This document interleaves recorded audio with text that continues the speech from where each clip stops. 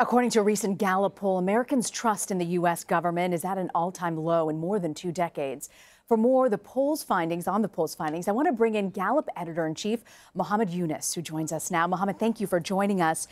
From your findings, why do you think it is that American people are losing faith in the government?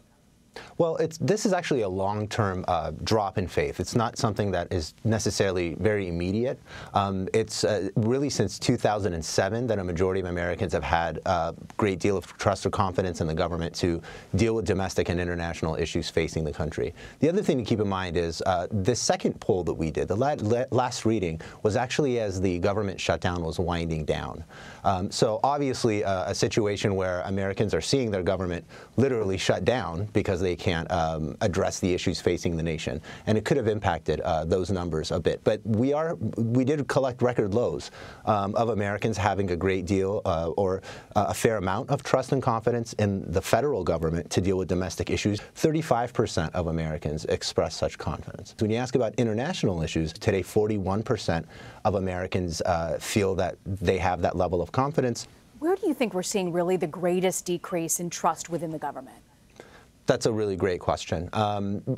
Most interestingly, in this latest poll, is we actually saw quite a dip among those who describe themselves as Republicans or Republican-leaning, and those are 59% today basically say that they have a great deal or fair amount of confidence in the government to deal with domestic issues. That's down 10% from September.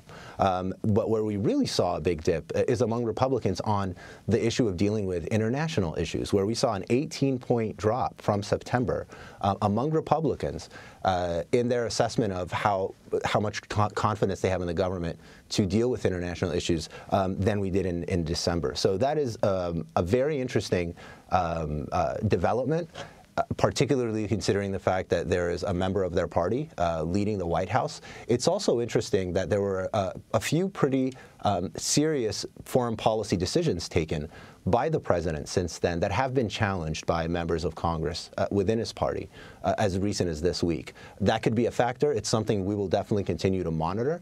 But we definitely saw the biggest drops among Republicans themselves. Among Democrats, we saw a 14% drop in those that had trust and confidence in dealing with international issues. That being said, we tend to see a partisan swing from administration to administration. So Democrats tend to have more levels of trust and confidence in the government when a person that they put into office is leading the government, the White House, and vice versa. Right. You keep mentioning, Mohamed, about the lack of trust in international affairs.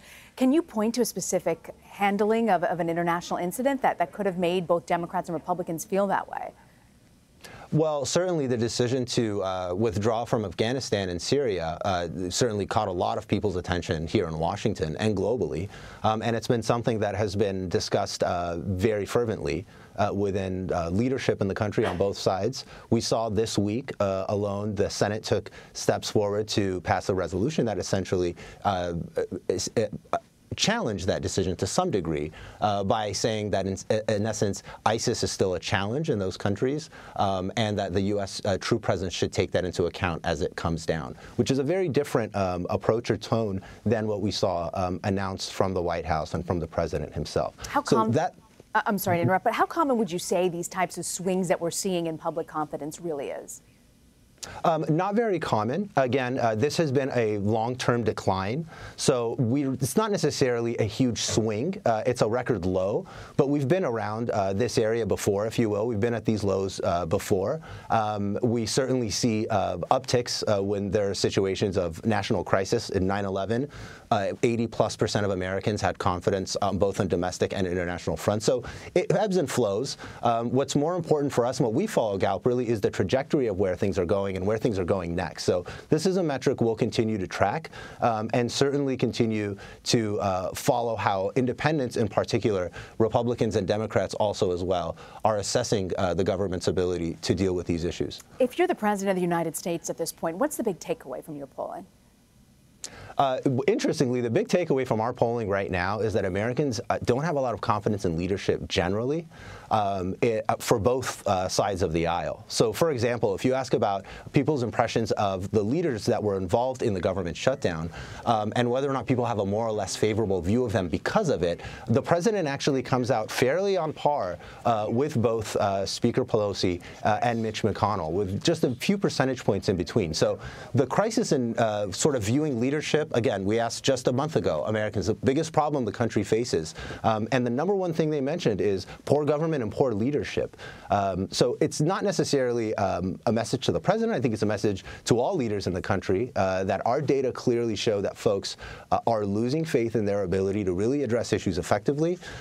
They are experiencing economic realities in their local communities that are not effectively being addressed at the national level, and that's influencing their assessment of how leaders are doing.